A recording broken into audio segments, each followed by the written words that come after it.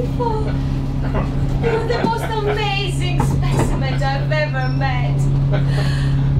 Oh, don't worry, sir, I wasn't referring to you. Although you're quite alright, I suppose. I was actually referring to this. You see, I am a bagiologist. And this is the Mongolian busshopper, otherwise known as the Ugly Boogly Ugly Bagiatus, long thought to be extinct. Now, don't worry about there being bags on the bus. That doesn't mean that this bus is dirty. In fact, quite the opposite. Because the Mongolian busshopper chooses only the cleanest, most hygienic buses to hop onto. In fact, they rarely stay for more than a couple of seconds before leaping off with a look of disgust on their faces in search for another bus that it will meet with their impeccable high standards. But, as I'm sure that you will all agree, our little fellow seems to be quite content with the amount of cleanliness inside this bus. I mean, look at his eyes. Look at his eyes, how they're beaming with joy. Look at his ears, how they're rotating with pleasure. And if I turn it round, you will see that its wee bottom is shining brightly, which is a surefire sign that this bag is pure with unadulterated delight. So, all of you, ladies and gentlemen, should feel really privileged to be on this special bus with this special bag.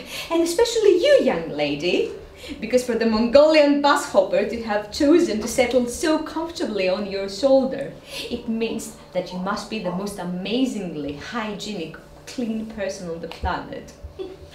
Well done, miss. I think that you do scrub up really well. As for me, I am going to be rich and famous. I'm actually going to be so rich and famous that I'm going to get an award. Yes, an award from the American Association of Bagiologists. Hold on.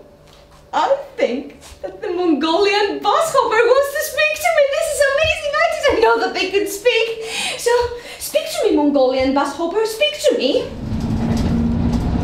Wrong mouth, turn right. Oh, I see. Speak to me.